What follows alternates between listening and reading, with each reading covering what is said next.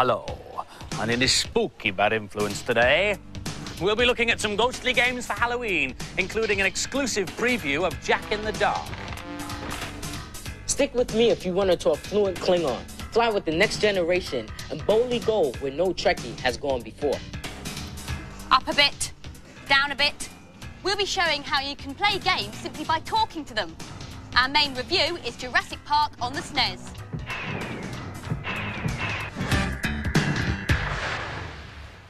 Afraid of the dark? Scared of things that go thump in the night? Then close your eyes and ears, for Bad Influence is about to take you through some of the creepiest games around this Halloween. Like this one. The full motion video version of Seventh Guest. You play a super sleuth, one of 6 people invited to an eerie mansion awaiting the arrival of the mysterious seventh guest. The house is, of course, haunted, and only one of the guests will survive the night. But it won't be available until December. Enough of him.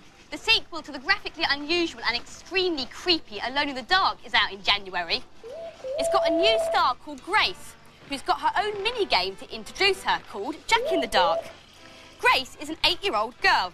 Goes out on Halloween trick-or-treating. She knocks on the door of a spooky toy shop and gets locked inside.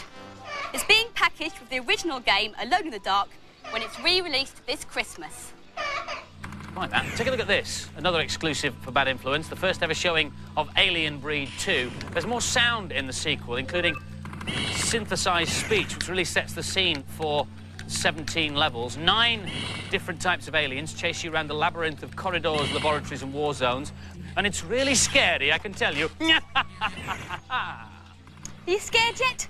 Well, the inhabitants of Weirdsville are. They've been overrun by zombies, giant ants and killer babies in the latest Monster Mad romp on the SNES, Zombies. The entire town's been overrun with ghouls and the whole world's gone wacko. More fanged madness as I, Dracula, hit the PC. In this latest blood-curdling role-playing game, you search for the Fanged Master through graveyards and cemeteries. There are werewolves and skeletons in here, too, and they're all in on the act, you know, all of them. You're wondering what all this over-the-top Dracula impersonating's all about. It's because earlier this year, Andy was digitised into Mega CD version of Dracula the game. He was videoed against a blue screen, then the techie Fertlers cut him out and produced a game sequence with him as the star. The good news is that Andy's acting career really took off after he did that blue screen stuff. The bad news is that he got left on the cutting room floor. He's not actually in the final version. It's been loosely based on the recent film of the same name, with you playing Jonathan Harker, vampire hunter extraordinaire. Keep your wits about you, as Dracula can change into a gargoyle, wolf, or an old vampire master. Ugh, pretty horrific, even without Andy in it. Hello, spooky Fertlers. I'm not scared of ghosts at all, which is lucky because the shed is haunted. The ghost of Great Uncle Nam, who was a pirate captain in the Caribbean, is said to walk on or about All Hallows Eve. But like I said, I'm not scared at all. I'm planning to stay the night here. I've got my camera to snap the ghosty dude, and I've got my ham sandwich, yes, and my torch, and I've got a baseball bat in case the going gets tough. Right, on with the first cheat. Now this is for Lemmings 2 on the Amiga. All you have to do is click on save and then on cancel. Then on the main screen, click at the top right-hand corner of the screen, the bottom right, the bottom left, and the top left. And then when you start to play, you'll notice that all the levels for all the tribes have been opened up for you. Ha! Oh, yes, very good.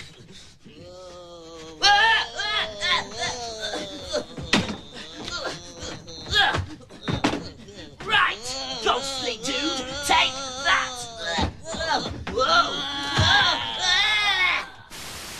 Who are you going to call? Not me. Our main review is Jurassic Park on the SNES, which is launched a week tomorrow. It's interesting because it's been made in surround sound. That's a technique that allows the sound to come from all around you. You may have experienced it in the cinema. You know, like when a plane is supposed to come over your head and the sound starts at the back and then goes down to the front? That's surround sound. To experience it at home, you need a special television like one of these. It's got stereo speakers left and right. But the clever bit is at the back. There's more speakers left and right for the surround sound. Most films these days are made in surround sound, and some television programmes too, including this one. So, hello if you're watching in surround sound. You'll know if a programme's being made in surround because you'll see this little logo before the programme begins. So that's surround sound, but what difference does it make to the game? Well, in Jurassic Park, it enables you to feel you're really there, and you can hear things coming from behind you like that dinosaur. Oh no! Take that, Johnny T-Rex. So, what about the game? Well, it's completely different from the Mega Drive version we reviewed a few weeks ago. The SNES game's a shoot-'em-up with a strong strategy element. You play Alan Grant, who has to complete 9 tasks before he can leave the raptor-infested island. The Game Boy and NES versions are also due out. This is the handheld. No surround sound here, though. Here's Adam with the SNES version. I was expecting this to be another dull film license, but after I actually took time to play it, I found it was actually surprisingly good. To be certain of killing the hoverfly, you need to use a bowler's snare rifle, which is one of the range effect weapons. Another one is the gas grenades, which I've just collected there. In order to make the raft go across the stream, you've got to shoot that turnstile over there using a shotgun or a similar weapon. Jump across here, and anyway, there are 2 styles of games here. You've got the overhead style, which you see, and there's a first-person view inside as well. Out here, you spend a bit too much time wandering around looking for stuff, but it's quite good. To get the other style of gameplay, you need to enter any of the buildings. This is a visitor centre. In each building, there's a task. Here, you've got to reboot the computer, but you've got to have done other things first, like reset the power and find people's ID cards to get into the rooms. The rocket launcher, which I'm just about to use on him there, see ya, will destroy enemies totally, leaving no trace, whereas some of the other weapons, such as a gas grenade launcher, leave them lying where they fall. For those who need an excuse to play the game when they should be doing their homework, when you pause the game, Mr. DNA from the film comes out with useless pieces of dino trivia. This game will take you ages to finish, so you get plenty of play out of it.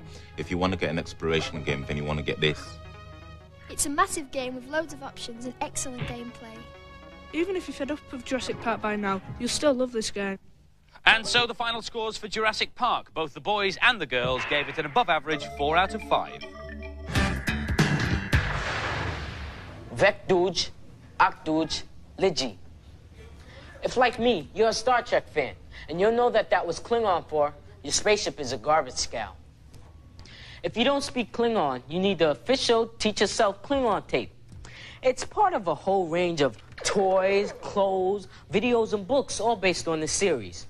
But true Trekkies don't just want to view, read, and listen. They want to be on the bridge of the Starship Enterprise, boldly going where they have not boldly gone before, and now they boldly can. American games company Spectrum Holobyte are producing computer and console versions of Star Trek. This is the Super NES version. So, how does the game play? And remember, this is an early version. Okay, well, basically it starts off with you're hailed by this doctor. She's on a planet, and she's being harassed by some Romulans. So she gives you a location where she is, and you need to fly the Enterprise over there. This is the bridge of the Enterprise, and these are the different stations on board here. Down here is astrogation. This is where you'll set up where you want to travel to. So she told us to go to Nucota 6, so we'll quickly go there. Here's the turbo lift, where you decide what characters you'd like to bring down to the planet's surface. You can choose all sorts of different people. Okay, and we're down on the planet's surface. You can be any one of the 4 characters you'd like. The idea here is we're supposed to locate some Romulans. We've got, Data's got a phaser and a tricorder as well, so you can tricorder things to find out stuff about it. There's a Romulan, we got rid of him. Okay, so we're being drawn into a space battle. It happens automatically. The upper part of the screen there is a forward view out of the Enterprise, and the lower part of the screen is an overhead view to give you an idea of your location versus his. The artwork for all the various versions of the game has been carefully produced to match the style of the TV series, and then directly digitized into the computer. At the top end of the market, there'll be CD versions of the game. Developing games for CD requires a whole new set of programming skills. Even though we weren't allowed to see any of it, they're also working on the virtual reality version of Star Trek, so you really will be able to boldly go. Beam me up. Hey, yo, what's going on? Alien life form on board. Z Wright ending his report in a very predictable way. This is a new version of a PC game called Star Trek 25th Anniversary. Fire phasers. Yup, it's voice activated, so raise shields. Yep, and fire photon torpedoes. Brilliant, it's great fun, but it does require special hardware to be connected to your PC, and it'll only work with programs that are specially designed to be voice operated. But there is a new package called Voice Assist that will let you talk to nearly all your PC software. Before you use it, you've got to teach it to recognise your voice, and that couldn't be simple. You just go into training mode, and here are the commands that you'd want it to learn. So let's try maximise. We click on single, and then I click on OK and say the word, maximise. Now we can test to see if it recognises that. Maximise. And up it comes, which is terrific. We'd save that and come out. I've been teaching it words all afternoon, so let's see if it can recognise them. You do have to remember, though, to click in the top left-hand corner here on the ear, otherwise it's not listening, look.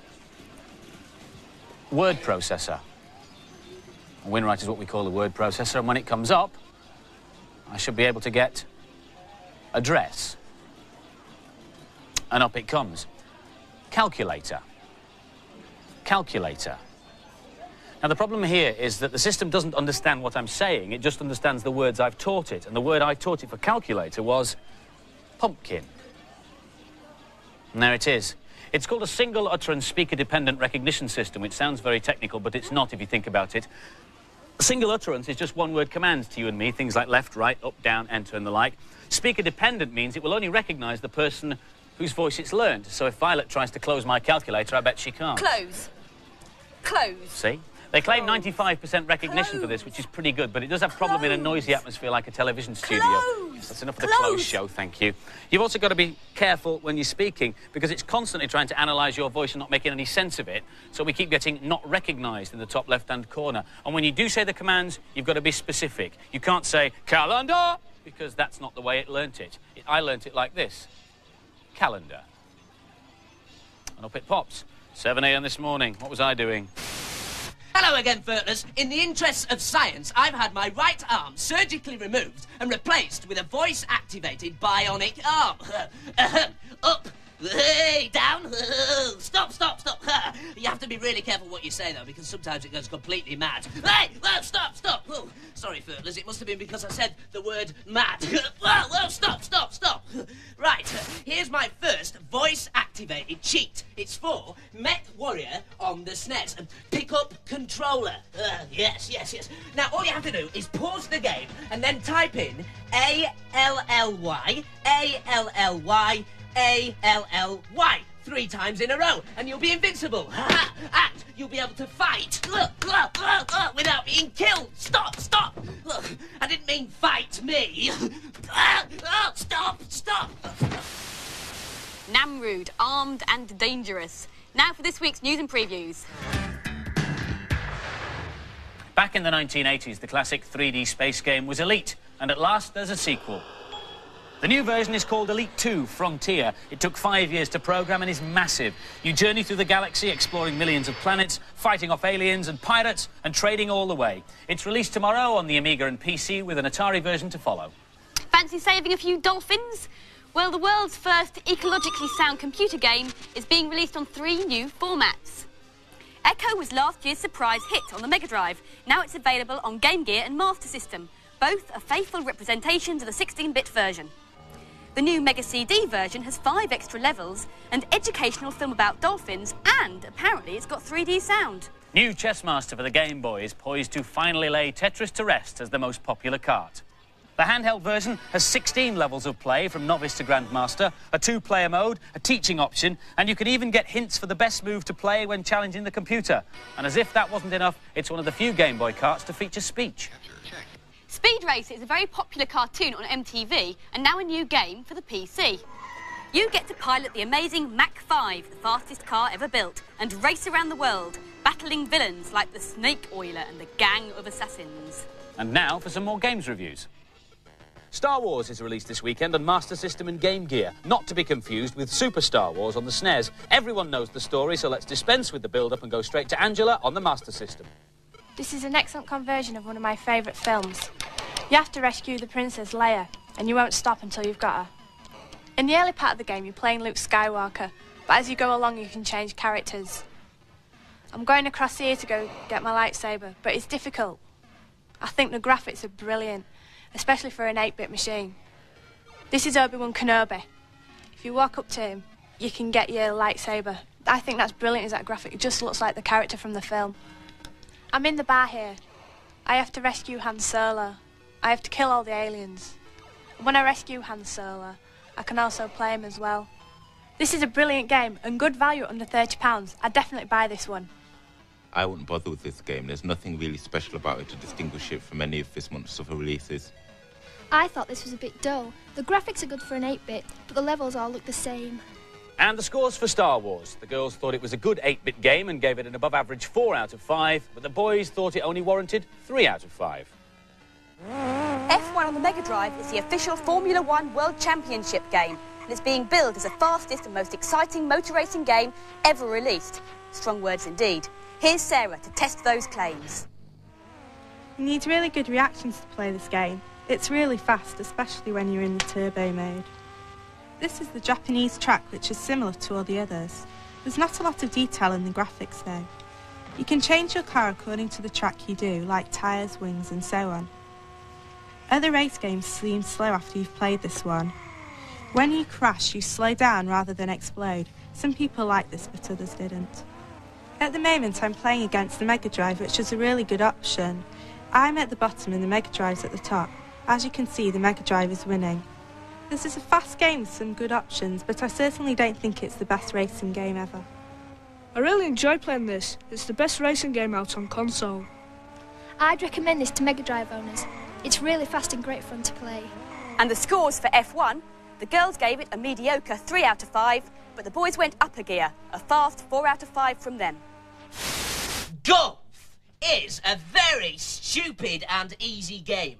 And here's how to win at it. Number 1, wear stupid big baggy check trousers so that all your opponents fall over laughing at you. Number 2, whoops, use a bigger bat. And number 3, cheat.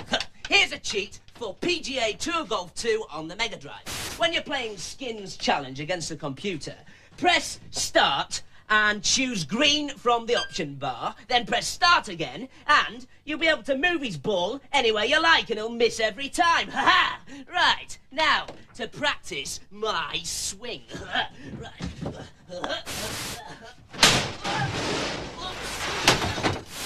4, 3, 2, 1. Thank you, Violet. If you want to read the data blast, set your video recording now. Last week's competition prize was a Mega Drive with Aladdin and a Bad Influence t-shirt, and the question was, in the story, how many wishes did the genie give to Aladdin? The answer, of course, is 3, and the winner is Scott McClellan from Paisley in Renfrewshire. Well done, Scott. This week's prize is a SNES with a copy of Jurassic Park the game. Now, we've been getting so many entries for the competition that to make it fairer, we decided to make the questions harder. So this week's question is, what is the name of the age that came before the Jurassic period? Phone in your answers on 0891 700 100. Calls will cost no more than 25p, but make sure you ask permission from whoever pays the phone bill, and lines will close at midnight on Monday. Just before we go, how to turn your Game Boy into a work boy. Now, we all know that inside a Game Boy there's a computer bursting to get out, and these cartridges could be the answer. There's a personal organiser, a spell checker, and even a Spanish translator with over 300 words and phrases for you to wrap your tongue around. So I'm just going to try something on you here, Violet, OK? Habala usted Norvego? Do you speak Norwegian? I think I preferred him as Dracula. See Bye. you next week. Bye-bye.